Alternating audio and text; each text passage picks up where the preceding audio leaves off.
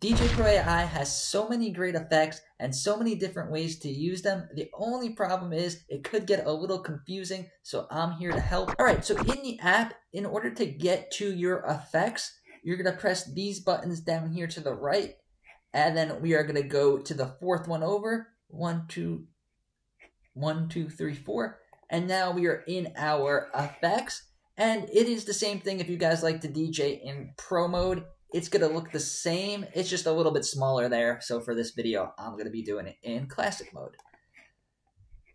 A couple of different ways to use the effects. There is the pad, there is instant, and there is manual. Now, they all pretty much do the same thing, which is apply the effects, but it might be a personal preference as to which one is right for you. So the first one is going to be the pad effects. So what this does, triggers the effect, and then it'll add either a low pass or a high pass, and then you could go left to right to intensify or change up what it sounds like. So I'm going to show you an example. Have the song playing. They say that it would have made it.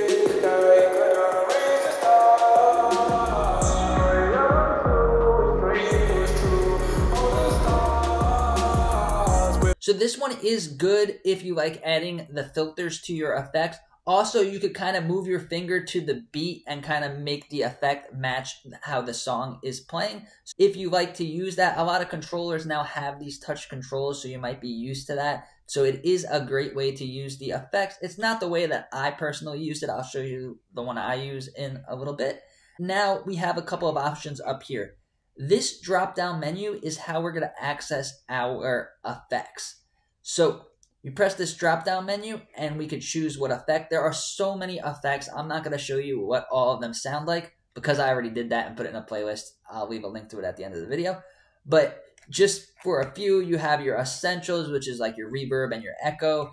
And then we have noise and swap. And there's all these different effects. I definitely suggest trying them all out. But you could get to them by going down this drop-down menu. Also, if you don't want to go down the whole drop-down menu, you could just go left or right over here, and it is going to be 1 over. So phaser is there, bit crusher is next, so bit crusher would be there. So that's how you cycle through. And with the pad effects, you could only use one effect at a time.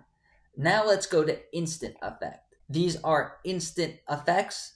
So when you press it, it's going to apply the effect. So let me show you.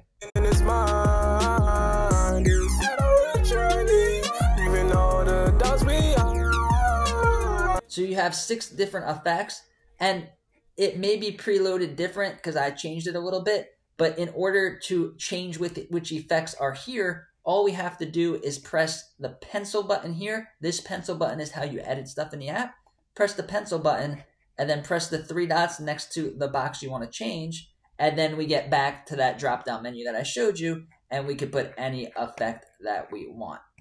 So I'm just going to switch it to over there.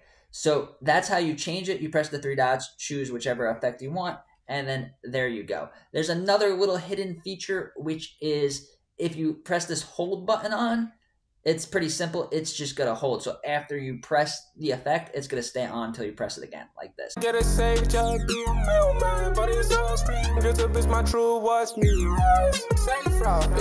So that's how you use the instant effects. This is the easiest way to use effects, and some controllers like the Hercules Control Mix, that's the effects that it uses when you press the effects on. So these are great, but again, this is not the one that I use or would recommend using.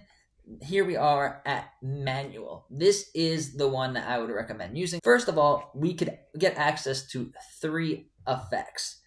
You could have 3 effects on at the same exact time. Other DJ softwares may let you use more, but I really don't see a need for using more than 3 effects at a time. So 3 effects is what we got. So to turn them on, obviously it's the on button and the off button. Let me just get a flanger. So now we have these 2 controls here. We have a slider, and then we have WD on a knob. So what does the WD mean on the knob? Well, it stands for wet and dry, which really doesn't make that much sense. But if you're a beginner DJ, then basically what it does is if it's all the way, So it's going to start it all the way crank to the right. Then the effect is going to be full. It's going to be like turning the volume up on the effect. And now if we turn it all the way to the left.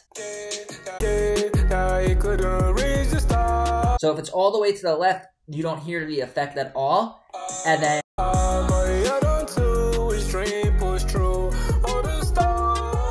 so if you want to kind of smoothly fade in or fade out an effect, you could use the wet and the dry, and it works. Just think of it as a volume knob for your effect. There's other technical explanations for it, but for a beginner, this is just the volume. So all the way to the left, off, all the way to the right, on. So that's pretty much all you have to know.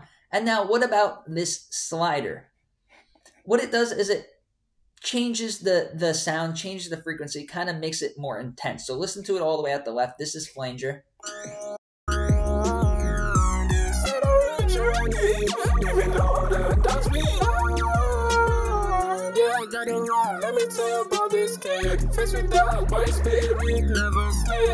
So just think of it as changing what it's going to sound like. And some effects sound really good and need you to be adjusting that, such as the scratcher. So listen to the scratcher.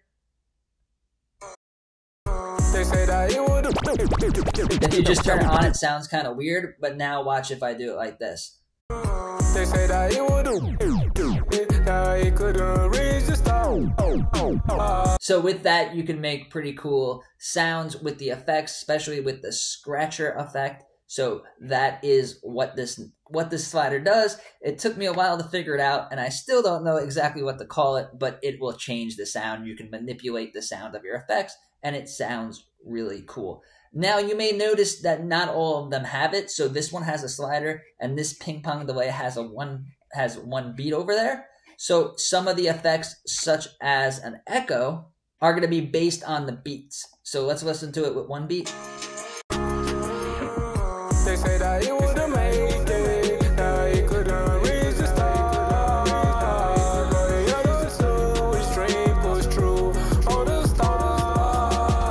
So it will control the amount of beats that are going to be going on in the effect. Usually I don't change it that much. I'll just leave it at the one beat as the effect. Now I want to show you some more advanced stuff with the effects. So if we go back to this drop-down menu that I told you about, it's going to start you in audio effects.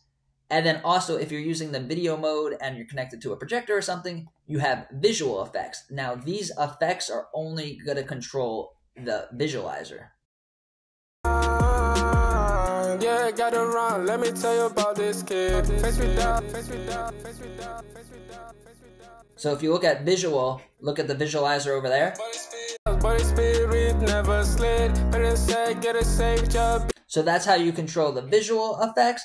And then there's also audio visual effects, which is going to control the audio and the visual. So the echo. So it's really cool. So not only can you set effects for audio, you could set effects for visual, and you could set effects for audio visual. And then over here, you could star your effects. Now, there's one more hidden feature, and that is down here. So now we're on this deck over here. We have an echo. If we go down over here, it's kind of hidden. Deck. Now we could change it from an effect from the deck to an effect just for one aspect of Nero Mix. So you could have the effect echo is going to only be echoing the vocals. 600 clips, each one just glows. Take me for the top, no one can stop it. And then it lights up green, and it looks really cool. So you could do any effect on any deck with the drums, harmonics, or vocals, and then you could switch it back to just be the deck like that. So there you go. Now you know everything you need to know about the Djay Pro AI effects. And if you want to see my review of every single effect in the whole app, check out this playlist here.